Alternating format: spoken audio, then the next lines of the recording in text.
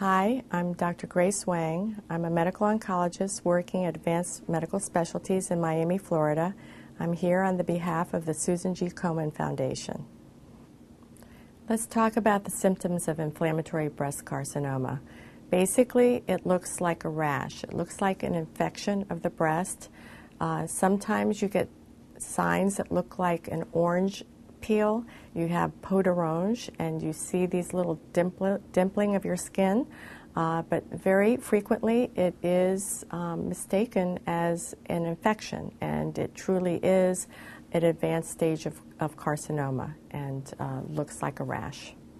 Basically, an inflammatory cancer is very serious, and you need to seek attention with a doctor who will do a biopsy. And then the treatment is usually a combination of modalities. It can include chemotherapy and surgery and radiation and possibly hormonal therapy.